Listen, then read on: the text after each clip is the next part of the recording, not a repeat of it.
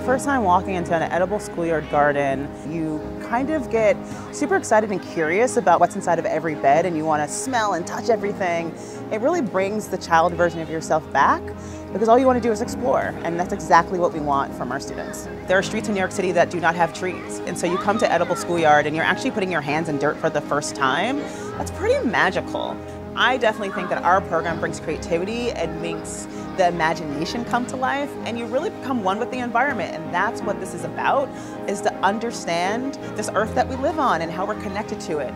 You know, I always think about all of our school communities and our gardens as little ecosystems. You'll see butterflies flying around me, bees, and then there's kids. That's the ecosystem, right? We're all a part of this, and they love it, they enjoy it, and they take care of it, and I think that's key.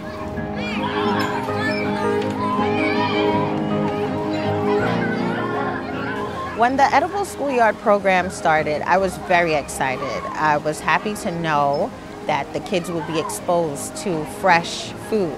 A lot of the students are not aware of where food comes from, and I thought it was great for them to get that experience, to know that food is grown and it's not always just store-bought.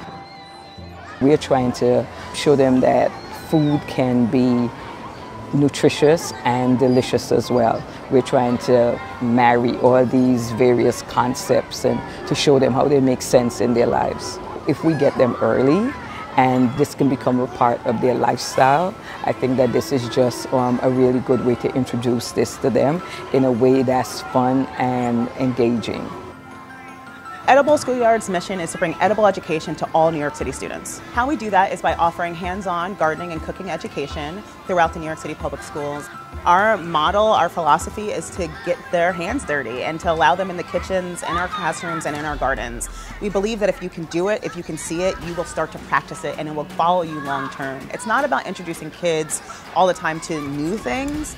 It's introducing them to things that they're already familiar with in different ways. Every time when I come out of after school, I stay over here and look at the garden and see all the bugs and stuff. You gotta eat some vegetables and stuff. It makes you bigger and stronger. My mom always told me, eat some lettuce and tomatoes before I eat my ice cream. When I think about the solutions to bringing more health and food to people, I think about why doesn't it matter enough, and how can we allow more students to have the ability to really develop their own relationship and preferences for the food that we grow here at Edible Schoolyard. Food to me is health, and if we start looking at it that way, I think we can start prioritizing it more in our schools and in our communities.